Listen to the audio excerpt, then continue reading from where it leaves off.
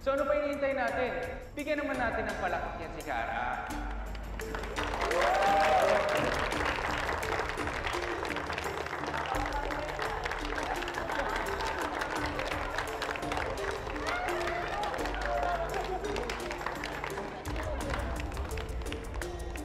Palakpakan naman natin ulit si Kara, oh! The best janitress in the mall!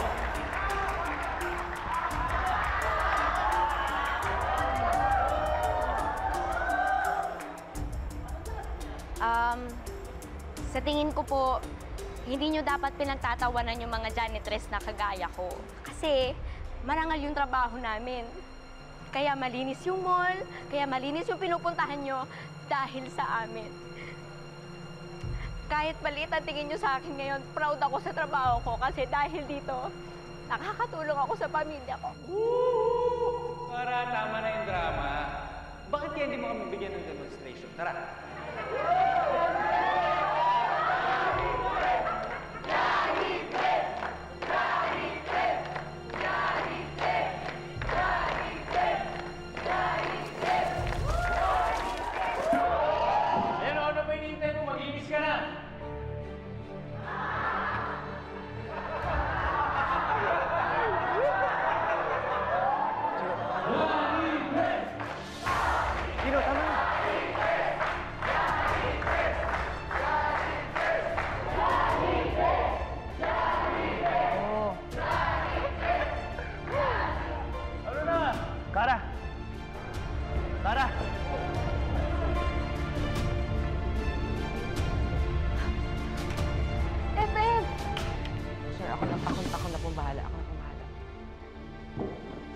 Sa may stage, bilis!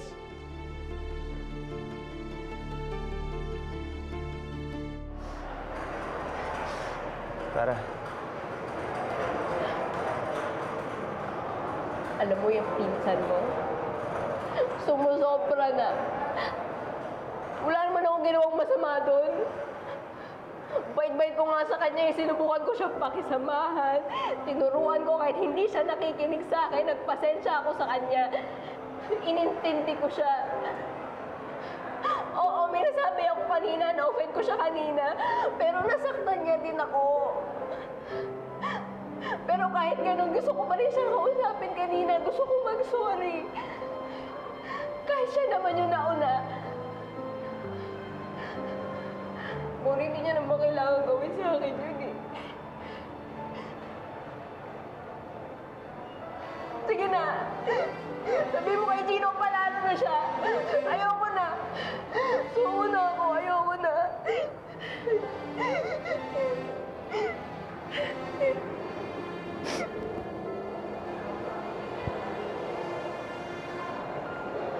Tayo na.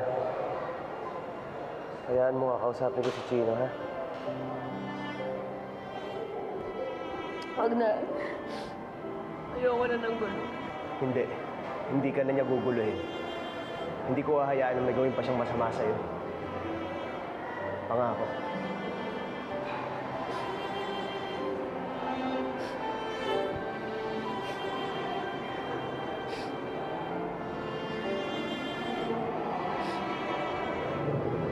Salamat. Pakisabi na lang kay Sir Blue, uwi na ako.